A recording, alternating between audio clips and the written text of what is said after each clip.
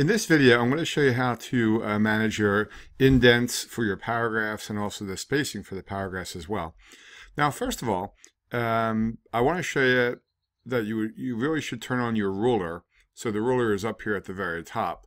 And if you don't have that on, what you do is you pick on the View menu up top. And then under View, you make sure ruler is checked like that. Okay? So the ruler is going to be up here. There's also going to be one on this side. And it can be really helpful when you're managing your paragraph indents. Now, first of all, I'm going to go ahead and highlight this paragraph. Now, here's a way to highlight a paragraph. You can triple click on one of the words. I'll triple click and it actually highlights the entire paragraph. Now, look at the ruler. So you have these three icons up here. It looks like an hourglass, but there's actually three different sections. The first one that's hanging down is for the first line only. All right, so if I drag that over, notice how only the first line of the paragraph is moving in. So the one that's hanging down here, that's called the first line indent. On the other hand, look at this one that's pointing up. That's going to control every other line. And that's actually how you can make a hanging indent. Notice how every other line in the paragraph is moving in. All right, so when you move this one that's pointing up, when you move that back and forth, that's called a hanging indent, and that manages every other line except for the first line in the paragraph. Now, when you use the rectangle, that drags the whole thing over. See how the whole paragraph is moving as a unit now. So when we take a look at those icons, the first one that's hanging down is for the first line only. The one that is pointing up, that's for every other line in the paragraph. See how that's working? And then the one that is a rectangle is going to move the whole thing back and forth as a whole. Now, a lot of people forget about the one that's on the right-hand side as well.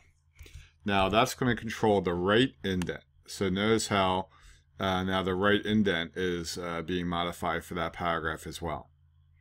Now, by the way, if I had more than one paragraph highlight, then all the paragraphs that were highlighted would have changed as well. So this is for the right indent of the paragraph over there. Now, another thing that you want to know about is line spacing. So if we pick on the Home menu, here is an icon for the line spacing. All right.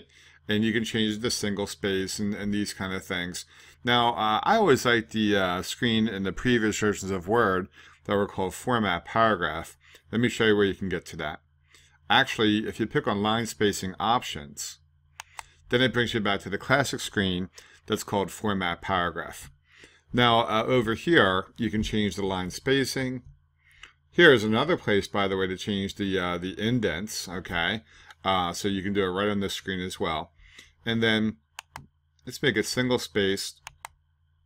Now, sometimes even when it's single spaced, there might be spaces before or after that paragraph.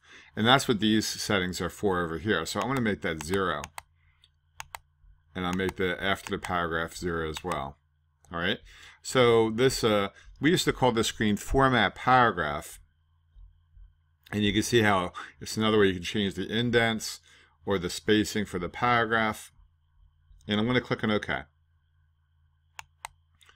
Now, the way we got into that was we picked on the Home menu. You can either click on the icon here and say Line Spacing Options, and that's going to bring you back to that screen. Or another way to get there is you pick on the Home menu and you pick on the little arrow right there next to the word Paragraph, and that'll bring you back to the same screen as well. Now, another thing we can do with our paragraphs is you can hit these two icons here.